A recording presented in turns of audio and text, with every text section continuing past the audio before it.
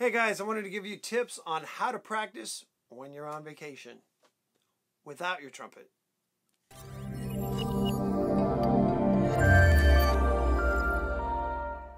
So most of the time when you go on your vacation, if you're thinking about practicing or you want to keep your chops in shape, I've got a couple tips here for you.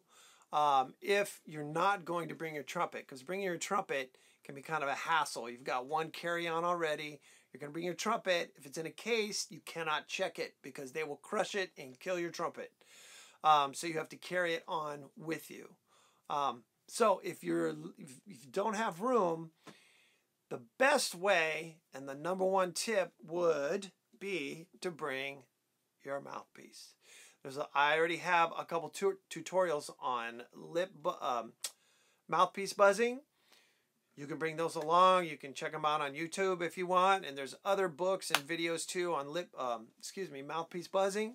So number one tip, bring your mouthpiece and buzz exercises. You can buzz exercises, tonguing exercises, lip slurs. You can buzz tunes. And that's a great way to keep your chops in shape where you're gone for a week or so. Tip number two, in addition to bringing your mouthpiece, is to buy a lead pipe. Okay? And these are relatively cheap. You can get them online. And what I do is I'll go ahead and buzz some exercises on the lead pipe.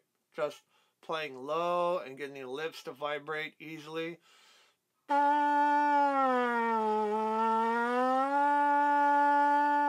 Something easy. When you play the lead pipe, I really like starting out the day with that because it's really relaxing and it's easy to get a buzz.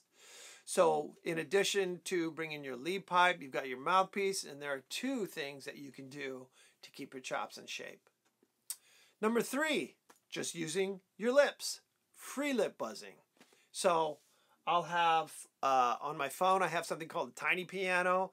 I also have Tonal Energy, which is an app that gives you a drone. So I'll get a pitch. There's our C, our low C, and I'll just buzz something out of the stamp book.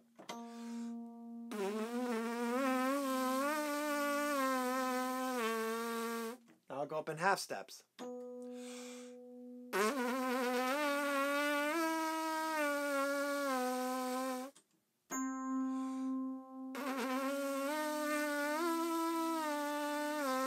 And so on and so forth. Go as high as you can go.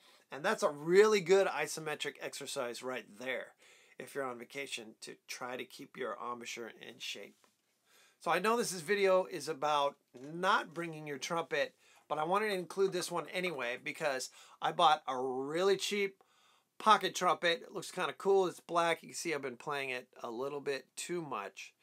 So this fits in my case really easily. It's like smaller than a pair of shoes. This trumpet I bought, I think, on eBay for $100, but it's really hard to play. It doesn't slot very well. It feels really funky. I wouldn't encourage you to practice hardly at all on it unless you're on vacation or you need to warm up your chops really quick in the car or something. So I'll put a link in the description below. I bought it just for vacations and for practicing in the car too. But like I said, I mean, I can play on it, but it doesn't slot well. It plays out of tune.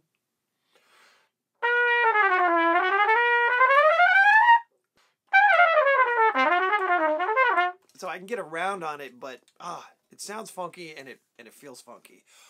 But at least I'm getting a workout, okay? And it, like I said, it didn't cost very much.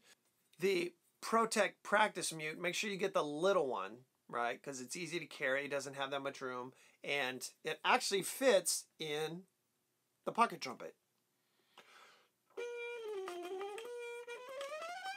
Right? And it's pretty soft. So at least you're going to get a workout and you'll be ready for your gigs when you get back, or for band, or what may have you. Be sure to go to my website at jefflewistrumpet.com and subscribe to my email list, and you'll receive 11 scales for jazz improvisation. And check out my other videos and tutorials on YouTube, and we'll catch you in the next video. Thanks for watching.